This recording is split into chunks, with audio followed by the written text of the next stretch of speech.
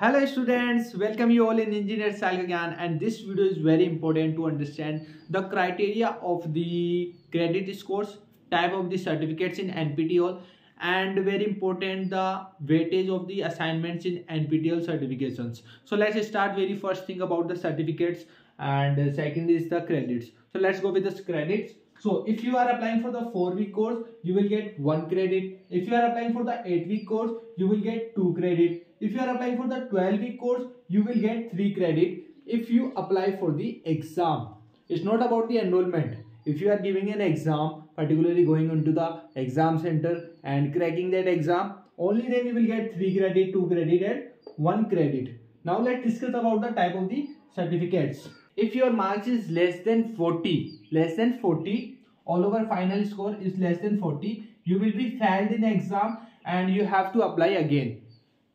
If your marks is equal to 40 or more than 40, or we can say less than equal to 59, then your exam, you successfully complete that particular course and you will get certificate. If your marks is around 60 to 89, you will get a elite silver medal for that particular certificate. And if your marks is more than equal to 90, then you will get elite plus gold medal in that particular main course. So your target should be this one. I will request, if you work hard and get the gold medal into that would be very big impact on any other person or any other resume. Like you have the gold medal in any particular course.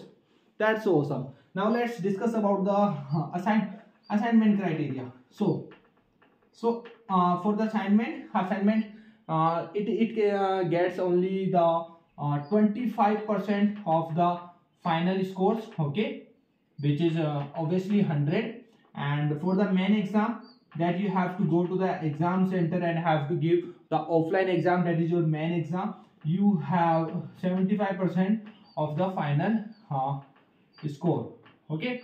So what is the minimum marks required for assignment and the main? So if we look about the 40, at least minimum score, final score is 40. So 10 minimum won't be this, and here 30 should be more than 30 or equal to 30. So minimum marks for the final main exam is 30, and for the assignment it is 10. Okay, so 10 plus 30, which is equal to 40. If you are getting 40, you definitely will get the certificate. You definitely will get the credits. That is, which is obviously important credits also, because in any BTech exam and something like that, you can give the credits that will give you the higher degree, obviously. Okay, that we have already discussed in previous videos, right? So this is the criteria of assignment and the main exam, 10 and 30. More important thing that I'm going to discuss right now, which very rarely people know about that. So you should have that understanding. For the 4-week, okay, only 3 best assignments will be considered, okay, only 3 best. For the 8-week, only 6 assignments will be considered best assignments, okay. And for the 12-week, only 8 assignments will be considered. So whatever marks you are getting in the, like suppose you have the 4-week course and have the 4 assignments. In a first assignment you got 30, second you got 40, third you got 50, and fourth is got 60. So what is the mean of this?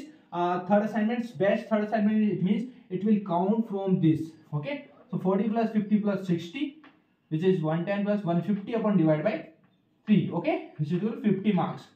So it is half, I think half we calculate 25%, so it is 12.5, I think, something 12.5. so which is obviously more than 10.